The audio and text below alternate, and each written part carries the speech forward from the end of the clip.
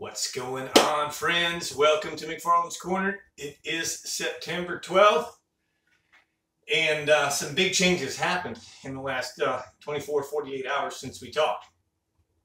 So we talked on Tuesday. We did a Tuesday rundown for you. This is generally why it's important, in my opinion, for me to do 2 rundowns a week. For those of you that are really, truly following fishing a lot. Your weekend avid angler, tournaments, things like that. Makes it worth your while, but it really helps you understand what's happening. Maybe you're coming pre-fishing, etc., a week or 2 before a major event. You want to know these changes. We went up from 401.39 yesterday to 401.50. Was a soaker rain, not a heavy rain. We didn't get a lot of rainfall, but we got enough to soak the ground, and the lake has come up about 1 inch. Temperatures holding 77, upper 70, 79 degrees by the end of the day. Been some really nice, cool weather. What this has done is made a big transition. Number one, the lake has kind of had its turnover, beginning turnover signs we're seeing from those, from the effects of the turnover. Remember that turnover happens in 24 hours. You can Google it. The biologists, scientists, stuff about will tell you that mankind, we don't even know when the actual turnover part happened, meaning the upper water column goes down, the bottom comes up, the flip-flop. We see the aftermath. So you're going to start to see some aftermath, which is nasty water, yellow bubbles, methane, just ugly stuff. Stay away from that, by the way. Get out of that water. Find good water. Find good, clear, cleaner, blue or Lake Fork green water. But the fact that we came up 1 inch brings in a lot of fresh water. So when that's happening simultaneously, a lake is turning over, you're having low oxygen conditions, and then you get 1 inch worth of rain on a lake the size of Lake Fork. Right? That's good fresh water. We have vegetation. I promise you that the bite is shallow. Shallow, shallow, shallow. So whether you're throwing frogs, topwater poppers, underspins, spinner baits, or just pitching and flipping little creature baits and Texas rigs in amongst the junk, be looking shallow. I can tell you that as of today, during the rain and stuff, it's tough. Easy to find bait fish. The bait fish have really moved shallow. Lots of bait fish shallow. And that's one of the keys, is to find not just bait fish, but bass that are with or chasing that bait fish. So there's so much baiting for it. Sometimes you can be on bait and you're not on fish. It's not quite as simple as that. It's finding bait. Usually it is birds, bait. They go together. Find the birds, find the bait, and again, when they're in transition, you got to remember that. Give it a few more days in that same area where you saw the birds today, for example. The birds in the bait today, they weren't bass with it yet. Well, they just moved. They're the first to move. Give it a day or 2, go back to those same areas, and you might see different results. Kind of like deer hunting. They're not on the corn feeder all the time. So, know where the bait is. That's one of the keys going into fall.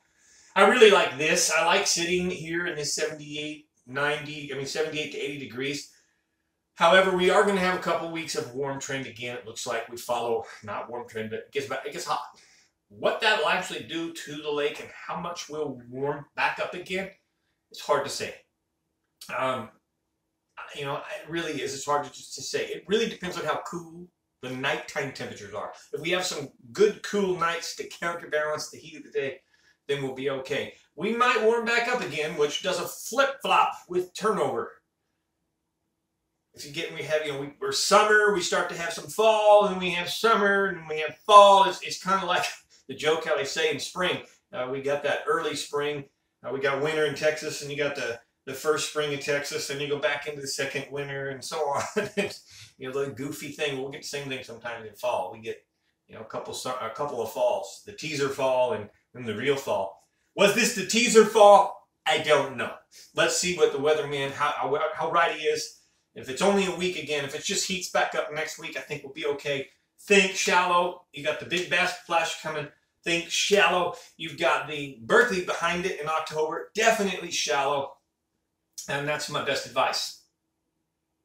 North end of the lake is kind of where I would spend most of your time looking. Doesn't matter east side, west side. But just, again, good vegetation. The lake's healthy. And any tips? Let's see. What can I give you for tips for this weekend?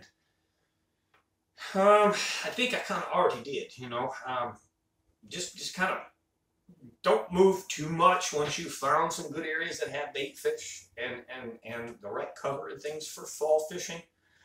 Just stay with it. Maybe slow down. But I promise you, those fish may not be there today. They may not be there just right away.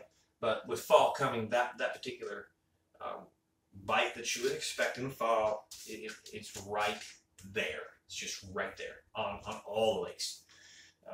Remember that we give a upgraded, much more detailed fishing report, exactly what the bite is, what the colors are, what depths the fish are being caught from, what part of the lake is the best to be fishing. We give that in our members, but we also in the members give a lot of the other lakes. And the reason I'm sharing this is in the members channel, as I'm giving these other reports from other lakes and other guides and stuff, I'm seeing the same thing on Rick Hubbard. I'm seeing the same thing on Bodark and Possum Kingdom, and I'm seeing the same thing pretty much in Lake Lavon as we're seeing here. Same kind of temperature parameter, same things happening to the fish. Lake starting to turnover, etc., etc. But anyways, where I'm going is it should settle pretty quickly, and I expect all the fishing to be good. Really good fall fishing this year. Let's give you some crappie on fork. Jackie Wiggins says, despite the cooling trends, the fishing continues to be steady for the crappie. He's seen a lot of the big white crappie in trees in 18 to 28 feet along primary and or secondary creek channels. Some of the trees are holding multiple fish, but a majority of the fish they see are solo. That's interesting. They're real scattered, and that happens again when the lake turns over. You're going to see fish scatter because low oxygen. So brush piles are also holding some fish in the same potential areas. It sounds like some more of the black crappie are starting to stack up on some road beds and things, maybe getting closer to, and some bridges, maybe getting closer to a fall type bite. It's not quite here yet, but it's coming.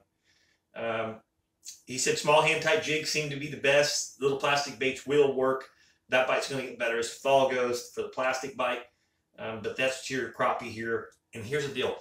Also on Bodark, man, if you're a crappie fisherman, you want to really go catch a bunch of crappie, go to Bodark. Just north of Dallas, the new lake that opened up. Everybody's talking bass, bass, bass, bass, bass. Man, Bodark, the people that are going crappie fishing are filling limits of 12 to 15 inch crappie in no time at all, every day. It doesn't really have the real huge crappie that we want to see, some, but it's just, man, it's easy. These fish haven't been fished for, haven't been caught. They don't feel the pressure. So if you really want to head on over to Bodark, that might be good. And but I know you guys are coming pre-fishing this weekend. I know you are. Don't be afraid to throw spinner bait in the backwater. And here's another tip that I really like to help you out with. Two tips we're going to go ahead and give you as public members because of the tournament that's coming up. All right. So here's a little more of the information, the taste of like what we would give you in the members only channel. So definitely be up in the arms, whether you're up in the Running Creek, Coffee Creek on the east side, whether you're up Little Caney, or whether you're up Birch or even Lake Fork Creek. Get up in the junk. Get way up in there. Find the bait fish. Find the birds. Little underspins. Those are my favorite. The little underspin's the deal, right? It's such a great search bait. Little 3-inch underspin. Remember, gold blade if it's cloudy, silver if it's not. Match the hatch. If you see bigger bait fish, change the size of that underspin and go to a larger one. This is a great search bait. It's kind of like a crankbait, in the spring. It's perfect search bait in the fall when you're around bait fish. The only dilemma you'll have is sometimes you'll get a lot of vegetation will ding up the blade here. If you're having that kind of issue, this is the taste of the members only. Then you're going to go to a swim jig. I recommend a Santone swim jig. Kind of keep it compact. If you're on small bait, go ahead and be larger with a good boot tail trailer if you are. But the swim jig will stop that problem. If, again, same thing, if any of your blades are really catching up with a lot of grass because you're in that much heavy junk, go with the swim jig. Okay, swim jig's one of my favorites. That, guys, there's just a taste of how much in more detail we would get in the members only channel. I'd even tell line, test speed, where to use it, exactly how to work that bait.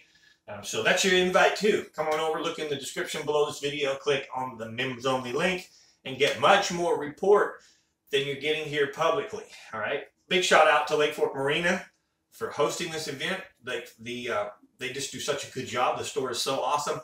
Get almost everything you need right there at the store. The restaurant, Jamie's has done such a good job improving, cleaning up, and making a much better atmosphere for all of us and better food. Check out Jamie's while you're there. Maybe you had a bad experience a long time ago when it used to be somebody else owned it. Check it out now. I really think you'd be impressed. Jamie's Restaurant. I eat there almost every day, certainly every time that I'm there, and I love it. It's great, great food, and oh my, the pie. Everybody else, great weekend. Be safe. I know that we're going to see some pressure this weekend because the big bass splash is coming. Remember to be considerate. It's a public lake and you have a right to be anywhere you want to be, but respect and courtesy goes a long ways. All right. Thank you guys. Appreciate you for watching. God bless and wish you all great fishing.